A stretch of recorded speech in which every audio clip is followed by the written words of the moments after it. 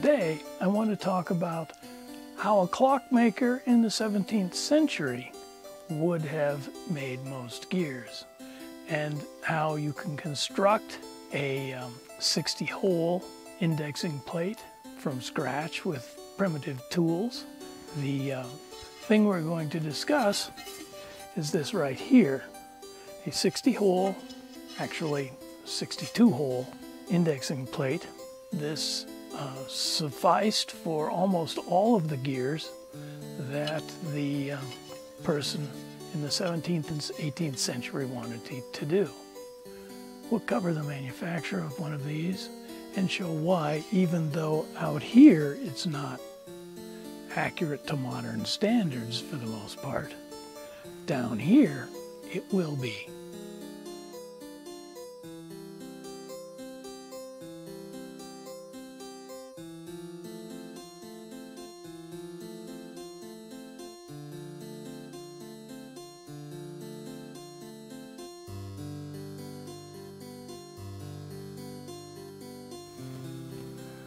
Okay, we have a plate. Now what we're going to do is we're going to get the center of the plate approximately.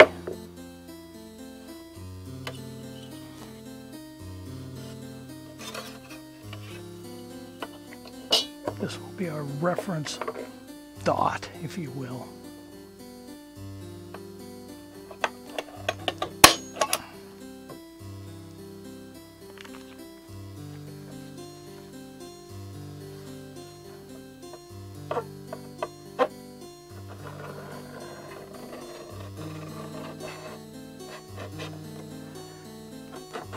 And make a rough circle.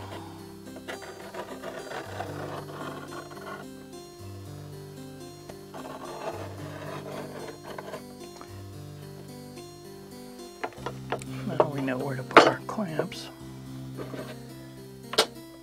At this point, the only important precision thing is this dot right here.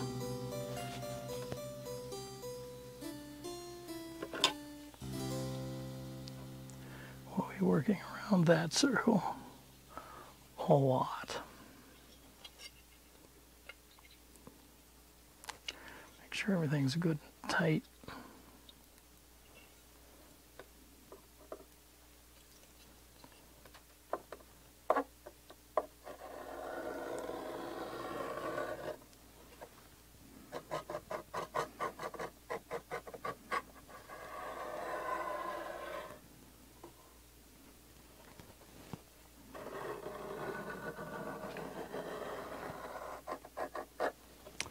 Okay, and it lined up again.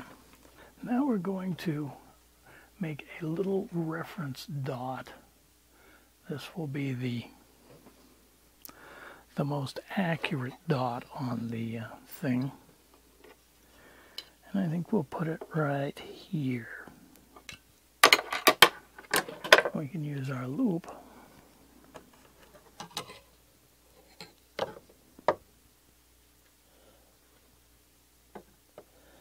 to make sure we're on the line.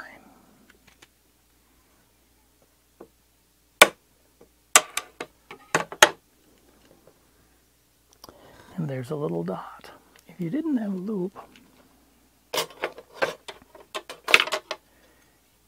you can slide along the groove until you feel that.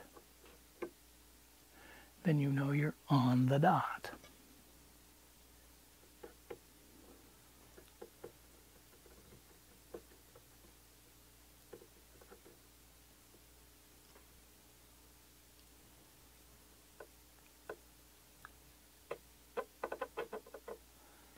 And there's another dot. We'll go on around this until we have all 6.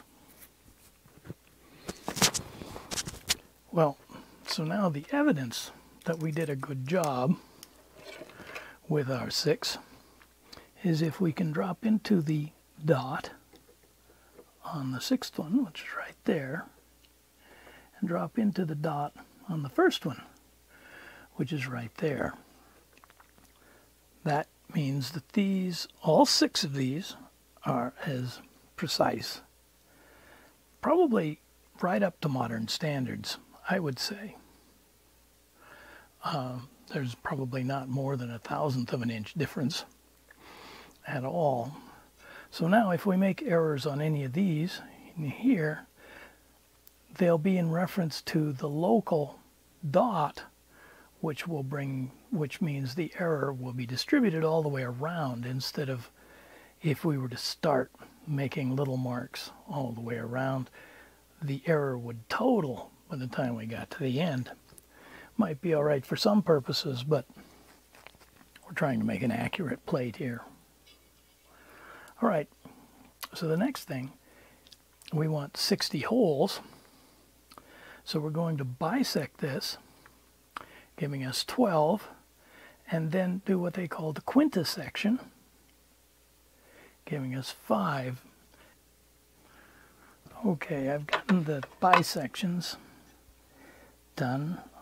I made a rough pencil bisection right here, and then went from here to here, and here to here, until I got it exactly right. Whenever I saw the error appear, I would adjust the screw for half the error and then start over. And now you can see it drops right into that dot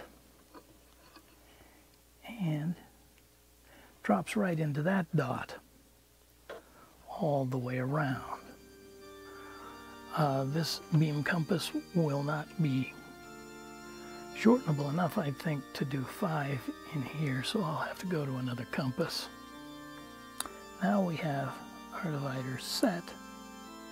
We can test it.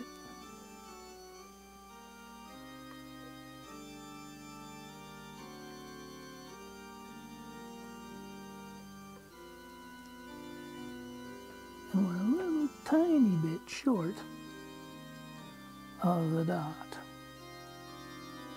So what we do, we move it tiniest little bit here.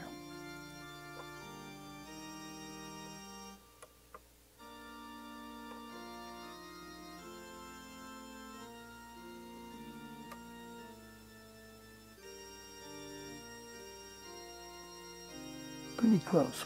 Okay. Right there is about as good as I'm going to get. So we'll make the final marks here.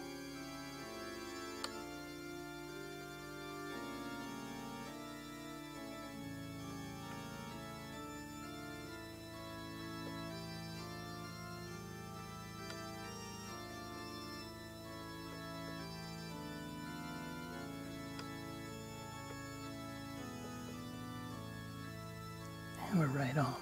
Okay, now we can make the rest of the marks. Now, at this point, we can start going around. Any error in these will be distributed around the circle, so even if there's a couple thousandths of an inch. And remember, if I'm off by a 100th of an inch here, a little gear down here will be off by 1,000th.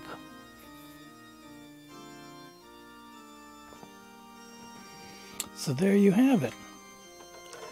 We have holes that have been put in there, center punched as accurately as I can manage.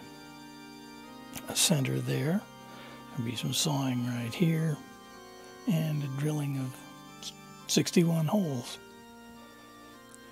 It might have taken a 17th century maker a couple of days to make this. It took me, I guess, a couple of hours. And we'll drill it out, and perhaps we'll be able to make some tests.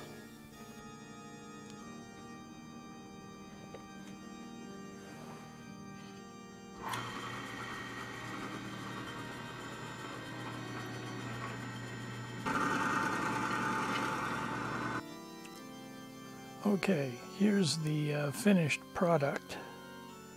The precision was pretty good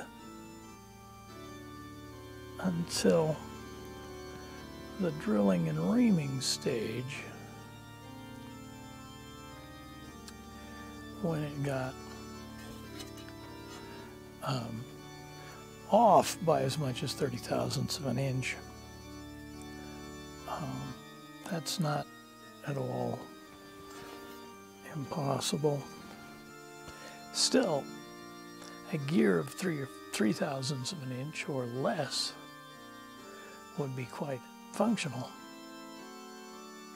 and could be run in very easily. So that's the whole thing there. I hope you enjoyed this look at the 16th and 17th centuries clockmaking systems. Thank you.